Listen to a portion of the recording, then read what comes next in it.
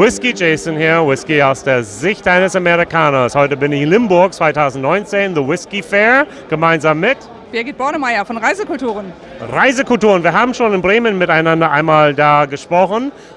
Was bietest du genau an? Erzähl mal, das ist ein bisschen anders. Ja, ich bin Spezialveranstalter für Whiskyreisen und das schon ganz, ganz viele Jahre. Ja. Ich glaube inzwischen das 13. Jahr, dass ich hier auf dieser Messe auch als Aussteller bin. Ja.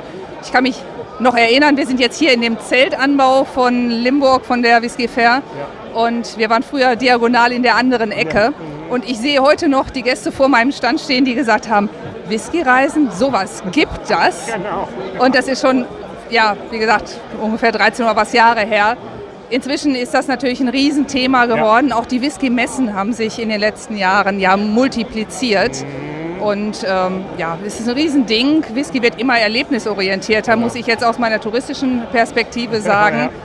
Und Whisky-Messen sind eine ganz interessante Art, einfach auch mal ein thematisches Wochenende zu verbringen. Ich hatte eben Gäste am Stand, die sind auch Frischlinge und waren das erste Mal auch auf einer solchen Veranstaltung und waren auch gerade hier bei uns reingekommen, ganz erschlagen von den vielen Flaschen, die man hier vom Eingangsbereich aus schon sehen kann und von den vielen Menschen, die sich für die Spirituose interessieren. Ja. Also Whisky-Tourismus im Grunde ist das, was hier mit angeboten wurde, aber du führst die Leute selbst nicht durch Schottland, sondern?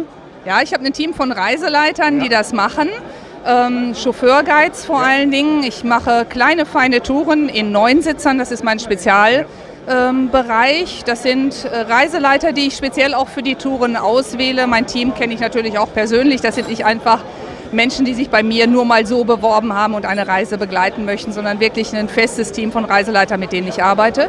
Und einer dieser Reiseleiter, eigentlich ist er das gar nicht, Arthur Nägle ist Spirituosenspezialist. Und da bin ich auch ganz stolz drauf, dass er für mich Reisen begleitet, denn er kommt wirklich aus der Brennerei-Szene, ist einer der Vollprofis in diesem Business. Und mit ihm kann man natürlich auch Dinge erfahren, die man so normal nicht auf einer Tour sehen würde, die einem auch viele Brennereien einfach im Rahmen einer regulären Tour gar nicht erzählen, weil die möchten natürlich ihre Marke verkaufen, ihre Abfüllung verkaufen.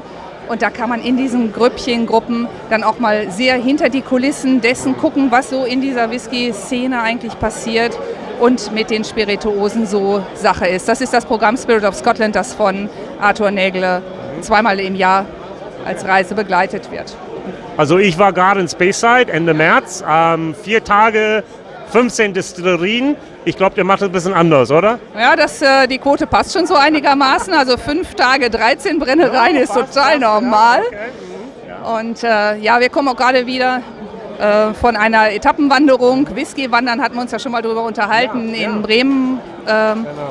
Das haben wir jetzt nochmal im April gemacht. Mit hervorragendem Wetter haben wir nochmal die komplette Etappenwanderung ausprobiert. Ist auch ein sehr interessantes Thema. Und ja, diese Touren hier zu Festivals, das ist auch etwas, was ja, eine schöne Sache ist. Einfach mal so ein Wochenende auf einem Festival zu verbringen. Und ich glaube, du hast ihn noch gar nicht gesehen. Wir haben einen Whisky-Event-Flyer, habe ich neu gemacht. Jetzt so kleine handliche Flyer hier. Da ist zum Beispiel das Festival in Villingen drin, Villingen-Schwenningen, das von Whisky Rigger, von der Lauinger Familie ausgerichtet wird, zusammen mit dem Black Forest Whisky Club. Eine ganz tolle Veranstaltung, auch im Süden. Oder der Bottle Market in Bremen ist ein Wochenendarrangement, wo man im Preisbereich unter den 140 € einfach mal von Freitag bis Sonntag sehr viel Spaß auf einer Messe haben kann. Und nächstes Jahr für Limburg bietet auch so etwas an? Oh, das wird auf jeden Fall wieder kommen. An diesem Wochenende hier haben wir ein komplettes Hotel und haben sehr viel Spaß. Schon im Vorfeld, am Freitagabend, machen wir schon immer etwas, was offiziell so gar nicht im Programm drinsteht. Und ich habe Jason, dir hier gerade schon was zu verkosten gegeben. Die Flasche muss ich jetzt noch mal eben einmal hier in die Kamera. Danke nochmal. Das ist ein 2-Jähriger, der mir zugesteckt wurde von der näheren Chefin Annabelle Thomas, die eine Brennerei auf dem Farmgelände ihrer Eltern hat bauen lassen, gebaut hat Und das ist so ein Preview-Sample und das ist auch das, was ich finde, macht diese Veranstaltung hier wirklich super sexy, weil man kriegt Sachen ins Glas, die gibt es ja so noch gar nicht. Und das ist ja oder gibt es schon seit 40 Jahren nicht mehr. Auch das oder auch das. Und das ist ja hochspannend. Und ich muss sagen, wir haben den hier gestern verkostet, auch in der Gruppe unserer Gäste, in unserem Arrangement hier auf unserem Whisky Meets Music Event, Freitagabend in Limburg. Und Feedback war hervorragend. Super.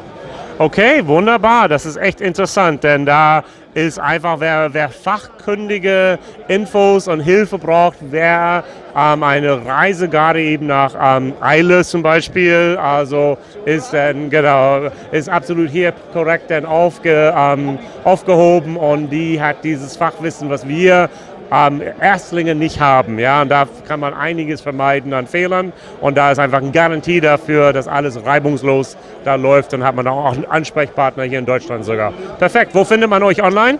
Auf www.reisekulturen.de und die Touren mit OU und dann ist alles gut und dann kommt man auf die Whisky-Reisen und da kann man schauen. WhiskyJason hier, Whisky aus der Sicht eines Amerikaners, gemeinsam mit Birgit Bornemeier von Reisekulturen. Ciao. Tschüss.